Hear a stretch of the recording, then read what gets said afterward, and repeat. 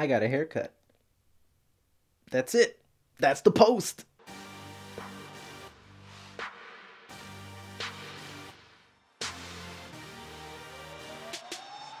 So recently I played a game called Madden, what the fuck?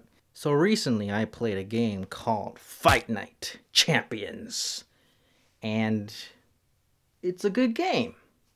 Except for the final boss. Fight Night is basically a boxing game that came out in 2011, I think, on the Xbox 360 and PS4, or PS3, sorry, not PS4, PS3. And it's your run-of-the-mill boxing game, from what I hear, except it has a story mode. And the story mode's pretty cool. It's like your run-of-the-mill story mode for a boxing game, you know? It's nothing too deep. I just feel like it goes by too quick. Not enough time to marinate with the characters, you know what I'm saying? But this isn't a review on the game, all right? I'm gonna tell you why I hate the last boss guy. You're this guy named Andre Bishop, right? And well, you box your way through the championships as a heavyweight boxer. And the champion guy is Isaac Frost. That name will be ingrained into my brain for a while. What did I just say? So the story is basically like Rocky 3 when he has to fight Mr. T. And no, wait, when he has to fight Drago in Rocky 4. So it's like Rocky 4. So when you finally get to fight Isaac Frost, spoilers. I should have said spoilers. Spoilers. I'm gonna put this in the beginning. Spoilers. It's like a 10-year-old game by now. If you haven't played it, you're probably not gonna play it. So when you get to fight Isaac Frost, it's like Rocky fighting Dragovich. It's like Rocky fighting Mr. T. It's like Goku fighting Frieza. It's like Ip Man fighting all his other last villains. It's like a nightmare is what it is. When I tell you I've never felt so aggravated over a video game, I wanted to slam this controller in that TV. I'm sorry, TV, but you would have died. Okay? Thankfully, I'm an adult, so I kept myself calm and cool and collected.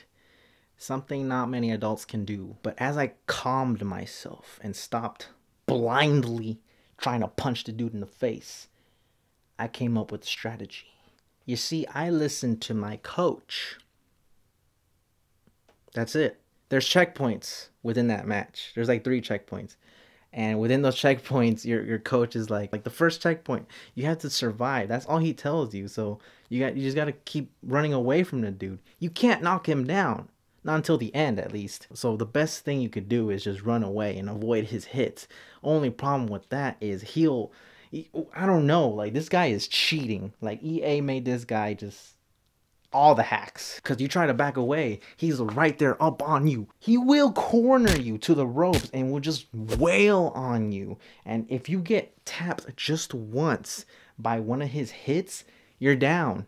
You're down and you try to get back up. But let me tell you, you should just restart the game right then and there when you're down, because you're going to get down a lot. And it's going to get harder for you to get back up when you're down.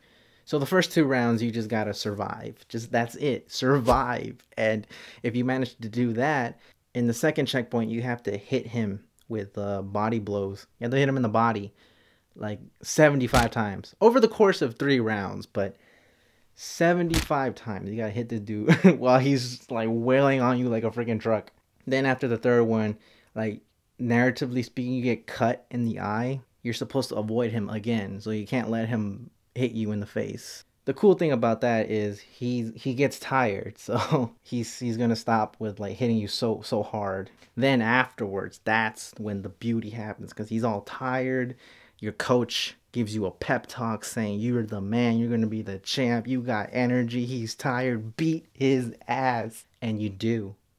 It doesn't last that long, but you do. Took me 3 hours to do that. 3 hours of just running away, getting down, restarting the match, getting down, restarting the match, getting down, restarting the match. But that's okay, because at the end of the day, I won. There were so many times I wanted to quit, but I didn't. You know why? Because in that last video I did, my New Year's resolution, whatever I start, I need to finish. Even in a video game. It's silly, I know, but like I just wanted to beat it so I could just put it behind me. Fun fact, a lot of people did not finish this game because of that mother. I saw a video on like the last fight. It was like a walkthrough, a playthrough, and like I just wanted to see if it was really that hard or if I really sucked, you know? But I was going through the comments and surprisingly, I was not the only one who felt that way. A lot of people thought that guy was like hard to beat for no reason. And a lot of people did not complete that game, and I found that very interesting.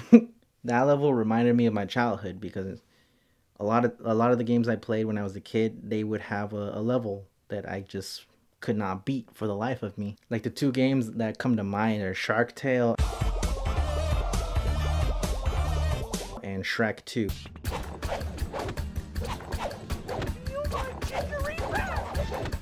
I think that's the beauty of these games because the more you fail, try again. Or how does that saying go? Yeah, motherfucker! I beat him! I beat him! Yes! Yes! Fuck you!